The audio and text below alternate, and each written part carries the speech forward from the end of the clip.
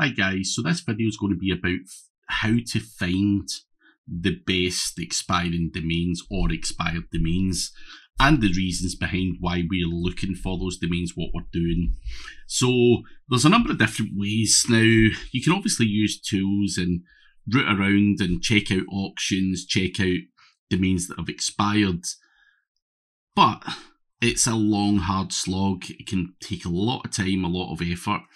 There are alternative services where you've got guys who just have aged domains, that they do all that grunt work and domain acquisition themselves.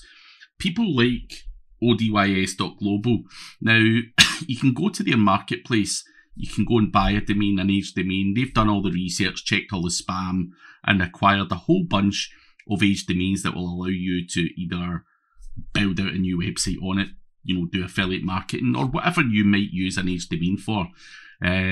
So I'm going to show you a couple of different ways on how you can find the best domain names and the tools that are involved in doing that. So we'll just go right into it and start sharing my screen just now.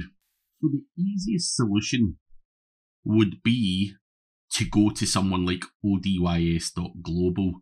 Now, if you do look at the link below, you'll be able to get a £100 bonus that you can use against some of these domains that are out there. And you can see on here that if we go to categories, we can filter all of this kind of stuff down. Sports, for example, we can see stuff here. There's stuff at $920, there's stuff at $4,000. Really just depends on what's available. So basically what ODYS do is they find aged domains or acquire aged domains from a number of different sources. So they're doing all the donkey work for you. And sometimes it's just easier if you're just an investor in terms of just investing money into projects. It's sometimes easier just to go down this route and get something without trying to save yourself an extra $20, because it's a long hard slog fighting with other guys looking for expired domains. You can go to auctions and you're bidding and bidding and bidding, or you could become a drop catcher yourself and try and catch domains. But again, the money involved in setting something like that up becomes quite tedious. But ODYS is a great option, not the best option for everyone. Some people still want to check stuff out. Some people don't maybe have the budget for ODYS Global or whatever it might be. So an alternative to that would be using a tool like Spamzilla. This obviously helps you find expiring or expired domain names too. And it's spamzilla.io. You can see this is what the interface looks like. It gives you a whole bunch of stuff on the kind of topics. It gives you the majestic metrics there, trust flow and citation flow. It gives you the Ahrefs DR and backlinks and everything else. But it also tells you if it's an auction or whether it's available, if it's expired. Now, one metric that I personally use, and a lot of people say, oh, don't use metrics, they're third party, no one cares. These metrics can still give you an indicator as to whether a domain name's worth it or not.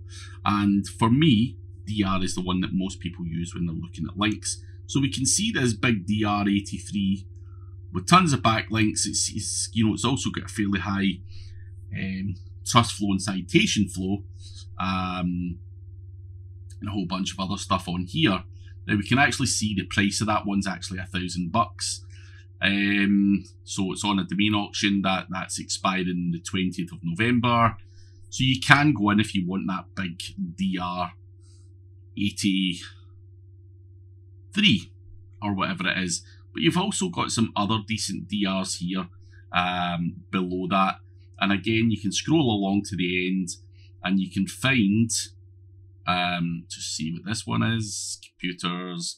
So this Alex Gorbatevich, DR74, again 1,050. I keep looking at all the expensive ones, but you can see the kind of prices range here. Obviously what you're looking for is relevance. But you can see that some of these are also available. They've just dropped and they're .tw and stuff like that. So people have probably let them drop because they're not worth the money, or they don't feel they're worth it. However, it's up to you to find relevant domains. You want relevance. You want that backlink profile. That backlink profile is the main key to the whole process. So the referring domains and everything that these domains have is what you're looking for. And you can go into Ahrefs, for example, and we'll just grab one of these domains.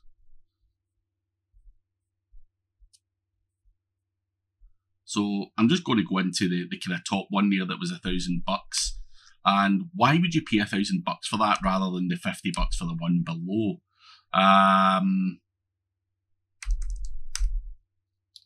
Obviously, we can see it is a DR83. It's got 6,400 referring domains. And I would be hoping that a lot of these have got decent DR. So you can see that it has a nice solid backlink profile. Now, obviously for you to go and acquire 6,400 good solid domains is going to take you time, effort and money. Is it worth £1,000? You divide, that's like, 6 pence a link or something like that. Now, we all know that links don't come for 6 pence. So to get those 6,000 links for $1,000 and utilise that power, whether you do a 301 redirect or whether you build a site on it or whatever your strategy is, it's going to be value for money. And that is where we go back to ODYS Global. Because people say, oh, I'm not paying, $200 or $500 or £2,000 or whatever it is for a domain name. Now, if you can find something that's totally relevant, for example, if you were looking for kind of marketing or whatever it might be, then you can use that and you can go and say, oh, there's Agent Black Hat and it's got this and it's got that. And yeah, it's an age domain that is going to allow you to just progress further and work from something that already is a backlink profile. So it's a shortcut and a way for you to then grow and make money a lot quicker. Rather than doing your citations and doing all this kind of link building, you're going to have to sink thousands of pounds into it. So sometimes you're better just sinking that money in right at the start, grabbing an age domain. So that's your kind of two choices. Other than that, you'd have to go to someone, a drop catcher of some kind, and see what inventory they have, and you're still going to have to pay them similar fees depending on the power and relevance of that domain name. So that is my short tips to grabbing expired domains and some of the things that you might want to do with them. And yeah, if you enjoy this video, make sure that you do like and subscribe to the channel. Cheers.